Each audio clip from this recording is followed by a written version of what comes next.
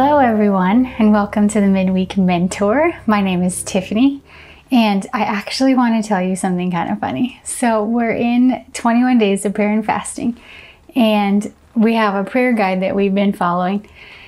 So it was broken into two parts, the first half and the second half. And the first half, we broke down 9 different fasts that were recorded in the Bible of people fasting for a certain purpose. And so one of the days was out of Acts, and it was fasting for direction, new direction. And so it was out of Acts chapter 9 was the reading. Not direction, it was wisdom for the future out of Acts chapter 9. So really funny. I'm actually in this room. I'm sitting in one of the red chairs that's behind me, which you cannot see. And I open Acts chapter 9 and I start reading. It's Acts 9:9, chapter 9, verse 9 is the verse. And so I read it, and this is what it says. For 3 days he was blind and did not eat or drink anything.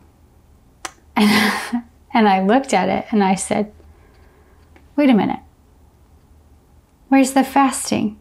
Did we put the wrong scripture in here? And so I backed up and I was reading in chapter before that, and I was like, yada, yada, yada, yada, yada, yada, yada. And then I read after that, and I kept looking back and forth for the fasting, and I was like, we had to have made a typo. We did something wrong. And then I went, as I was like going over this, it replayed in my mind, he didn't eat or drink anything. And it clicked. He didn't eat or drink anything. Wait a minute. That's a fast. And so I went back and I reread the verse, Acts chapter 9, verse 9. For 3 days he was blind and did not eat or drink anything. And then I decided, oh no, yeah, that's right. That's a fast. And so I shared that embarrassing story with you. I feel like if you're a pastor or a leader and you're watching this and you're hearing me share that, you could be cringing at how embarrassing it is that I didn't notice that was a fast. But if you're just any other person, I certainly do hope that you're laughing and finding some normalcy in not being perfect at reading the Bible. I did share this with my husband, Elliot, and he he just looked at me and he was kind of laughing like, you didn't know that was a fast?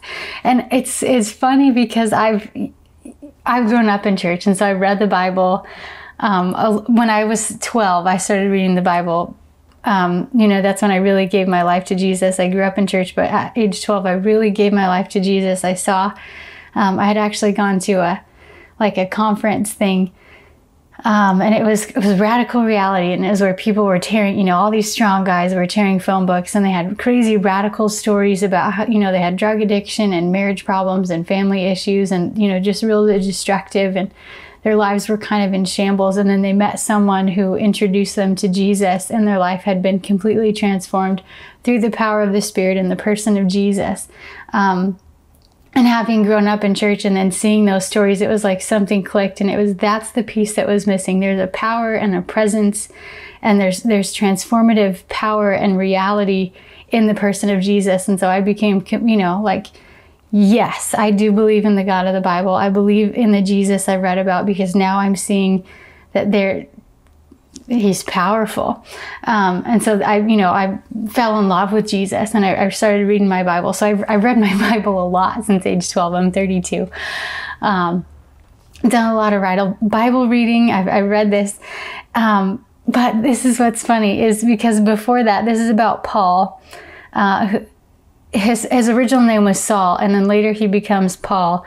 And this is the same Paul who ends up writing most of the New Testament. He writes the book of Acts centers a lot on his ministry. And then the rest of the books that you find in the Bible after Acts are letters that are written by Paul to churches that he's planted throughout Asia and that area. So what happens before that is Saul is on his way to kill Christians, and he's blinded. This is when Jesus sends a blinding light and knocks him off of the road. And and he actually becomes blinded. God blinds him. And then so he goes into Damascus. That's the city where he was headed. And it says, for 3 days he was blind and did not eat or drink anything. And so in reading that, I've always just assumed like he was blinded, and so yeah, he couldn't eat or drink anything. But just him being blind doesn't affect his ability to eat or drink. It didn't affect his mouth. And he would have been at least mildly hungry or mildly thirsty. But in my brain, I just never made the connection. It was like, oh yeah, he was blinded. So naturally, he was injured. He didn't eat or drink anything for 3 days.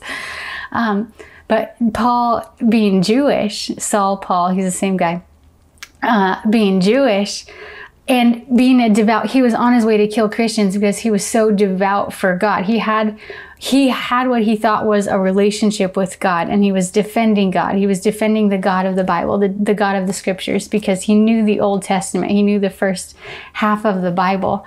And so he was on his way to kill people who he thought were standing against the God he loved. And it was on his way that he was, knocked down and blinded, because Jesus, who is the God of the Bible, who came in the flesh, says, no, I am the fulfillment of the words that you believe in, knocks him off. And so in response to that, he's blinded, but he chooses to fast. He chooses to give up food or drink because something drastic had happened. And this is where Ananias, if you read the rest of the story, Ananias is a guy, and God speaks to Ananias in a different part of the city and says, this man Paul, they knew about Paul because, again, he was killing Christians. So they were kind of afraid for their life if Paul was around. Says, I want you to go and pray for this guy. He's been blinded by me, but I'm actually going to use him for my kingdom. And so you need to go. So it was in response to prayer. In response to prayer and fasting, Ananias comes and prays for Paul. And what happens towards the end is, it says in verse 17, Ananias went to the house and entered it. This is the house where Saul is. Placing his hands on Saul, he said, Brother Saul, the Lord Jesus, who appeared to you on the road as you were coming here, has sent me to you so that you may see again and be filled with the Holy Spirit. And it says in verse 18, immediately something like scales fell from Saul's eyes and he could see again. He got up and was baptized, and after taking some food, he regained his strength. And so what I want to share with you is the goal behind this fast was wisdom for the future, because Saul's whole life had been turned upside down. When he was blinded on the road, everything that he knew was turned upside down. And so if you feel like you've hit something, you probably haven't been physically blinded where your sight has been removed. But if you feel like you've been blindsided or blinded by something in life, like that came out of nowhere, completely unexpected. I was headed somewhere, I was going in a direction, and it was good. And now you feel like you've been blindsided, you've been derailed. I think our human tendency a lot of times is just to curl up into a ball and become complainers, and become really we can become, whether we believe in God or not, we can become angry at God, or we become angry at the world, and we just, because we're hurt and because we're confused, we end up picking up a terrible attitude, and we don't really make any headway that way. I think another thing that can happen as humans is we decide to rise up and push past the odds, like having been blindsided or having been derailed.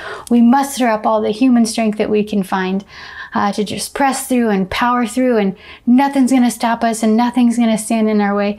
But again, we have a tendency at that point to pick up an attitude that again causes us to not make any headway, because it's like we can't handle any more detours, we can't handle any more people, we can't handle any more problems, we're going places, and so we can tend to bulldoze people or things and relationships out of our way because we're just trying to get back on track. But what I want to look at is Paul's response, because he didn't do that. He fasted and he prayed. He gave up eating and drinking for 3 days. So I'm not saying that you need to give up eating or drinking for 3 days, but if you haven't participated in the prayer and fasting yet, you still have a chance. It ends on this Saturday, the 22nd. So you can still jump on it and be in prayer and fasting with us. I'm not doing food. I'm actually giving up. There's an hour. I put my kids to bed, and then, I dedicate an hour to coming into this room, and I open up my Bible and I read and I grab my journal and I write and I pray for things. And so I'm giving up 1 hour of TV watching, hanging out with my husband and TV watching, and he's agreed to that. This is what I want to do for my fast. And so that's what I'm doing. I'm giving up 1 hour, and I wanted to be intentional about reading my Bible and praying. And I wanted to do I did a couple weeks ago, a midweek mentor on prayer. And so I'm prayer journaling. I'm writing down my prayers, the things that I'm thinking of and praying for. And so he fasted in response to being blindsided. And so if you feel like you've been blindsided, try fasting. If you go to our website, lifelinelodi.com, you can find resources on fasting: complete fast, partial fast, soul fast, a media fast. There's lots of things that you can do, lots of ways you can participate if you want to do something like that. So the other thing, wisdom for the future. After Paul prayed and fasted, then Ananias came. Scales were removed for his eyes, and Ananias brought a word from the Lord that said, Jesus has plans for you. And then it says that Ananias said he wanted Paul to be filled with the Holy Spirit, and then Paul became baptized. And so there's two things I wanted to kind of touch on. Paul had a relationship with God because he knew the Old Testament, but he didn't have a relationship with Jesus.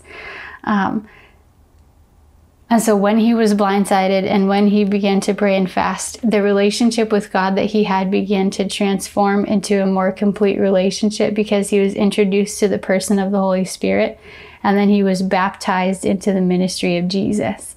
And so God is in three persons. We believe he's God the Father, God the Son, and God the Holy Spirit. And so Paul knew God the Father, or God, but he didn't know Jesus, and he didn't know the Holy Spirit.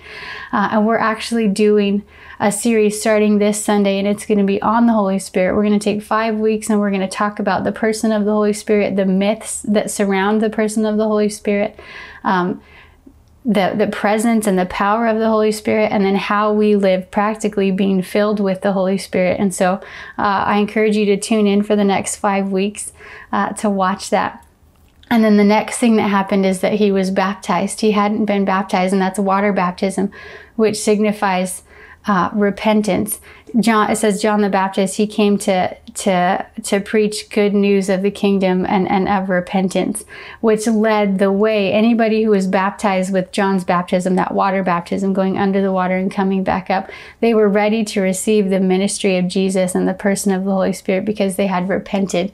And so if you haven't been baptized yet, if you're new to the faith, you're coming to faith, you've been watching us online, you want to engage with Jesus, you want to have a deeper relationship with God, but you haven't been baptized yet, then we encourage you to take that step. You can actually, at the same place, lifelinelodi.com, you can sign up to be baptized. It's just a website contact form, or you can email us at info@lifelinelodi.com, and we'd love to take that next step with you.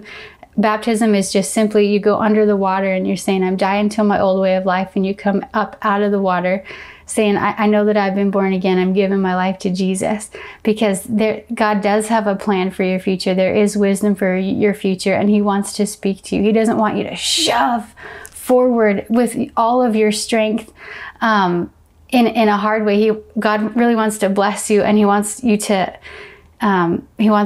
feel weightless. He says, come to me, all you are burdened and are heavy laden. Take my yoke upon you, which will give you rest. And so I encourage you to tune in about our series for the Holy Spirit and find out more about the person of the Holy Spirit. And then I also encourage you to take a next step and be baptized. If you don't know much about baptism and you're not plugged into a church, you can Google it. You can Google scriptures on baptism and find those. I would encourage you to look in the Bible. Don't just trust Google or the interweb, but go scriptures on baptism and go read those. And you can also email us for more information. We'd love to give you that. I love you guys. I hope you found this helpful and funny. It's normal to read the Bible and miss things. And it's really funny when things click. And so I pray that the Lord would bless you and keep you, that he would make his face to shine upon you, and that he would give you rest. In Jesus' name, amen. Be blessed, guys. See you next time.